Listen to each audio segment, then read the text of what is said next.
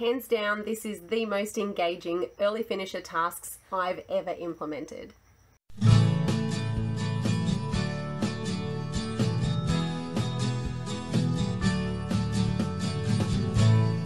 Hi everyone, welcome to Talk and Chalk. This is the third installment in my back to school series for 2019. Thank you if you've been with me for a while, and welcome if you're brand new. I'm an assistant principal in Southwest Sydney, and this channel is just about sharing and collaborating with other teachers. I don't spam, I don't sell anything, and the channel isn't monetized, so I don't make any money from it. I just want to make sure that we're the best teachers that we can be. Today I'm going to share with you the student contract. And when I say student contract, this is not a behavior related thing. This is like a mini project. And the contract is that you, I guess, will adhere to the guidelines in it. I started doing this, I want to say 2005. I think it was that year. I think it was the first year that I had year 6 that I started doing this. And from memory, it was a team thing that we did. If my mentor is watching, correct me if I'm wrong. Did we do this together in that first year of year 6? I can't remember. Also, side note, one of the best teams I've ever worked with. I miss you guys. So what is involved in this is that the kids get a book that they cover, and up to you whatever cover you want to use and how you do that, obviously. The idea is that this is very much student owned. So the tasks that they're set, I make sure that when I set those tasks, they're achievable in some way throughout the list. So the kids will do a contract title page, and they're allowed to use this book in whatever way, shape or form they want to do it. If they want to do the work on bits of paper elsewhere and stick it in, they can do that. If they want to use craft activities or whatever and pop it in there, or create something separate and put a note in there for me saying, please see blah, for whatever it is they've made, then they can do that. So they get this little bit of paper which has the tasks on it, and it has a point system down the side. So this is the total score you could get for that task, and they're not always worth the same. And then at the bottom there's a spot for me to make a comment, put a date, and give them a final score out of that contract.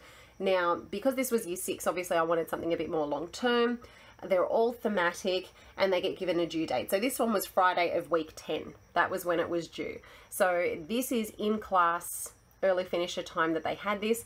And this is great because there are always those times throughout the day, well, not every single day obviously, but things will come up where you'll go, crap, I need them to do something for 10 minutes and I don't want them to just play games. So, you know, it's school photo day and you had your class ready at 10 o'clock for their 10 o'clock timeline, and one of the runners comes and says to you, it's going to be 20 more minutes. It's fine. Everyone go get out their contracts. Let's work on our contracts. They get to choose the order that they work in, which means that those kids that are overwhelmed by some of those activities can warm up by picking the easier ones. Yes, there's easier ones, there's more difficult ones. In our way, it's, you know, it's our way of differentiating for those kids that might be struggling. And this is not necessarily for them to go away and do, and I'm never ever going to help them with it. If a child chooses to do this at a particular time and asks me a question about it, of course I'm going to help them with it. So this first one that I had here, the theme was Australian animals. I usually tried to tie it in with something that we were learning in that term, and from memory we were doing rainforests this term. The word rainforest is in here, so that must be right. So in this you can see some are only worth 5 points, some are 10, some are 15. So the 5-point ones are sort of shorter, simpler tasks. So survey 4 friends, ask them to name their 5 favourite Australian animals. Another 5.1 was an acrostic poem using the word echidna. Another 5.1 was a platypus named Peter needs a home. List 10 reasons why you would be the best person to care for it. A 10.1 was on a double page, design an illustration that includes Australian animals which live in water. On the other side will be Australian animals which live on land. Label your work. Another one that was 10 points was list 10 books related to Australian animals, include the author and illustrators too. So sometimes you find the kids saying, can I take my contract with me to library today? And if they finish their work early in library, then they could work on it in that time. Library was also open at lunchtime, so some of the kids utilised that time to go utilise the library, or we had a reading corner in the classroom that could use that as well. 15.1. Design an advertisement for a new Australian zoo that will be opening soon. Include name, address, cost, when it opens, closes. Does it have a canteen? What is so special about your zoo? And number 15, I like these ones. Create your own Australian animal. You can use features of other animals. For example, a kangaroo tail, a wombat's head, a koala's habitat, a possum's body. List 10 things your animal can do and give it a name. those kind of open tasks where you say to your kids, you can make anything you want. It can be gross, it can be scary, it can be funny, up to you. And then I would give them some good feedback on it when they went through it. So this is just an example of this student's Australian Animals contract, and I'm pretty sure that one of the lovely young teachers that's recently been in contact with me, who I taught, is friends with this person. I won't say the name, but if that person recognises their book, hey, I still love the fact that I've got this. And the reason I know too that kids love this is at the end of the year, there would often be times where kids would have multiple books of things, and I'd ask if I could keep them, one for a keepsake, another one was for records. And anytime I asked for a contract, the kids would say no. They all wanted to keep their contracts. I was very lucky that this student was happy to hand over this particular book because she had other books as well.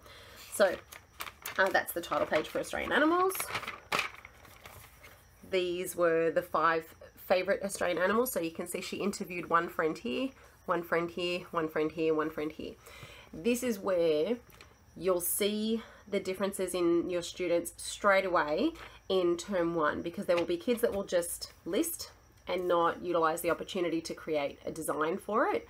And then you'll see the ones that will spend way too much time designing something and just getting that balance. And it's good to see that dialogue happening between the kids about what they want to do and what they don't want to do and how they get creative in something.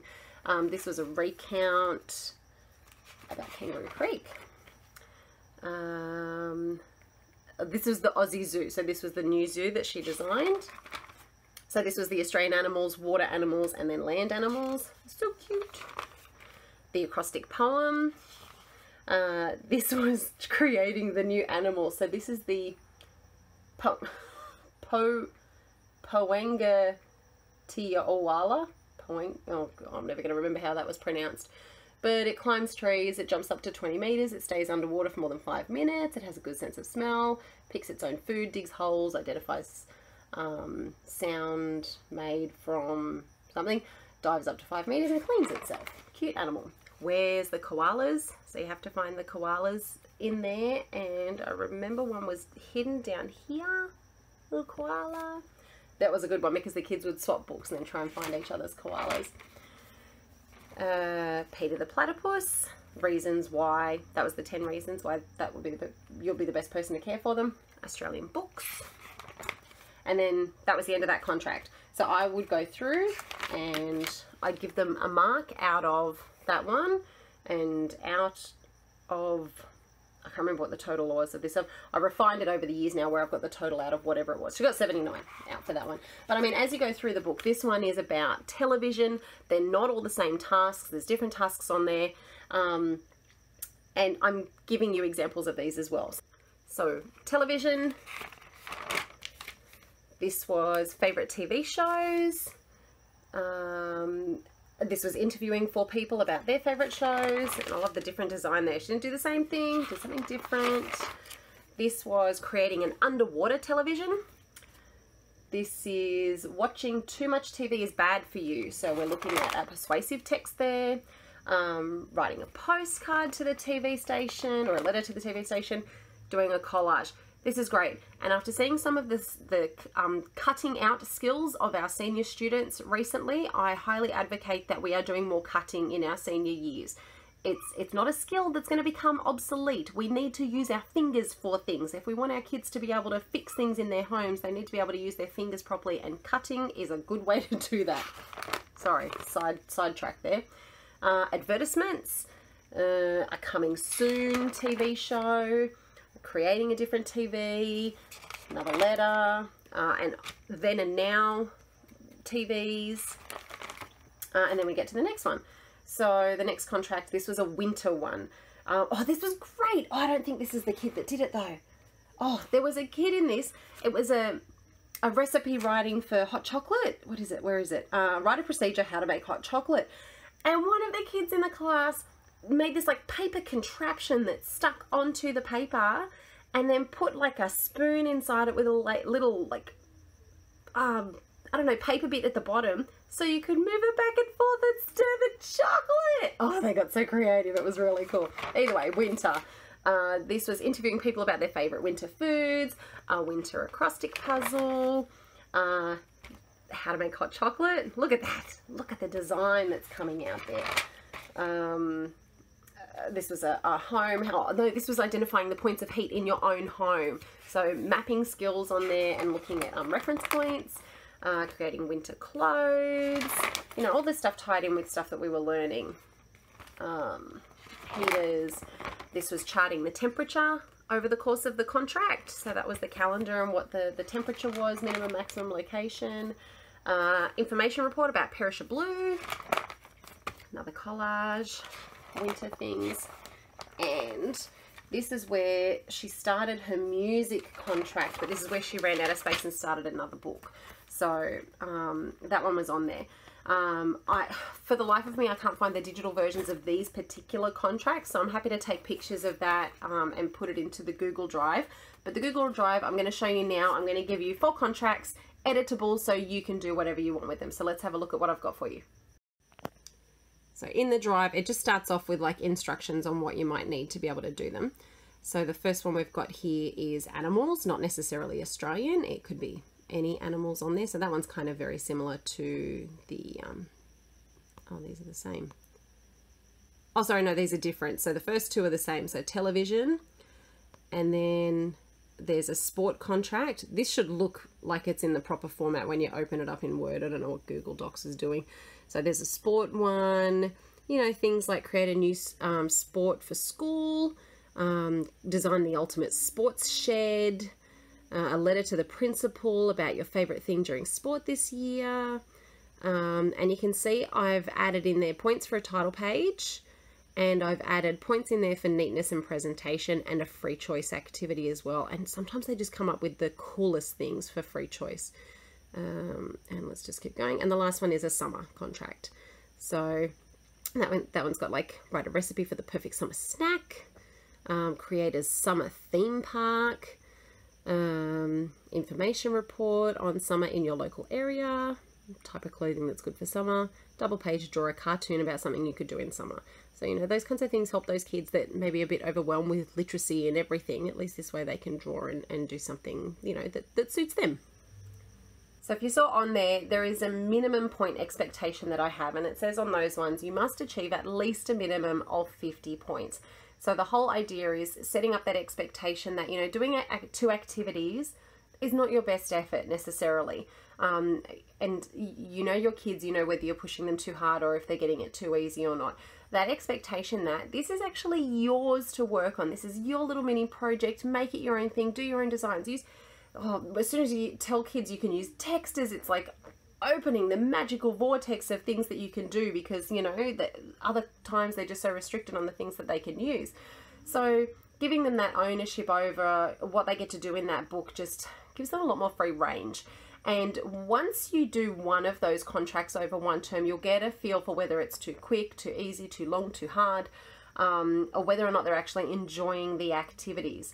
And like I said, in Year 6, with that whole cutting thing, they really liked the collage activities because they love looking in magazines. They're not just sitting there finding something, cutting it out and slapping it in. Half the time they spent 15 minutes reading through the magazine, and it could have been completely unrelated. I don't care.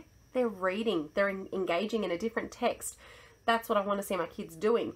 The fact that they would collaborate and talk and give each other ideas or yell out across the room, who was looking for the red dress? You were. Okay, here, share, turn take, all of that sort of thing that you want to see going on in your classroom. So I've used contracts from Year 3 to Year 6, and I used kind of a modified version with the Year 2 class. They did it. I'm not sure if they quite took on the ownership as much as the older kids did, but I mean, it was a task that was always related to something we were doing in the classroom anyway. So I'd like to think it reinforced what we were doing. And like I said, there's always those random moments where there's that early finisher time. There will be kids, those kids, I know there's people sitting there going, I have this one kid that never finishes early, ever. That's fine. You can allocate time for this. You know, that Friday afternoon that assembly got cancelled or sport got rained out or whatever. Let's pick up our contracts and do our contracts. Little Johnny is always struggling to get this done. I'm going to sit down and help Johnny. Who wants to buddy up and work with a partner today and do that sort of a thing? There's always going to be those opportunities if you find them.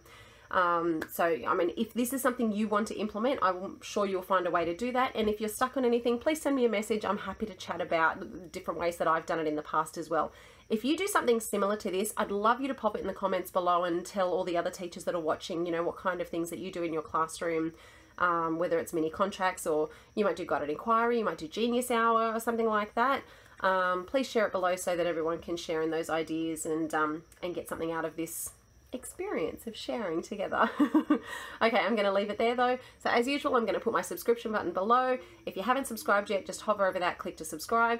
I'm going to put my other back to school series from last year, year before, whatever it was, up the top there, so you can have a look at that as well. And I'll see you in the next video, guys. Thanks. Bye.